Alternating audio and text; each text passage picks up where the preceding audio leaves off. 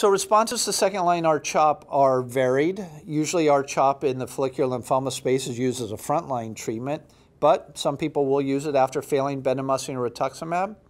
In those patients who have progression of disease in the first 24 months, as we've discussed, R-CHOP might give a response, but it's going to give a very limited duration, just like we see here in this case.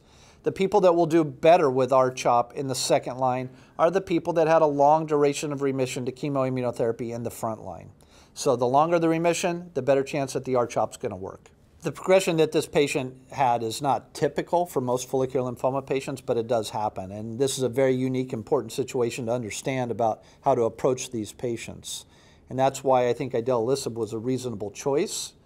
Another option could have been in the right patient, and maybe in this patient, albeit he's in his mid-70s, could have been to do an autologous stem cell transplant, albeit it's not typically something that we do in someone in their mid-70s. The obinutuzumab is a very important drug to keep in the back pocket, and again, as I've said, this could be something that would be used here in this setting. I think once people relapse, if they've gotten prior anti-CD20 antibody treatment, getting more of that is certainly reasonable. And I think getting more obinutuzumab at time of relapse, even as a single agent, is not unreasonable in the right patient. People will get a lot of rituximab. That's how we treat patients with follicular lymphoma.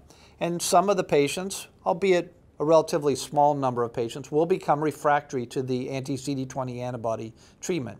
If you re-biopsy patients, often they will be CD20 negative, suggesting that more rituximab won't be particularly beneficial. And I think those are patients in particular that we're also going to want to really think about different ways of treating them. There is data suggesting that if you use idelalisib, like in this patient, if you're refractory to rituximab, that it has reasonable good activity that can be relatively durable. So like any time a patient relapses, we have to think of a lot of different parameters or factors that come into play when we want to figure out how we want to treat someone.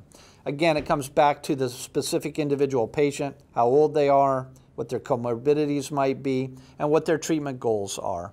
I think we make all of our treatment decisions on a system of mutual decision-making with the patient and the family. It's commonly a discussed topic with all of those factors playing a role.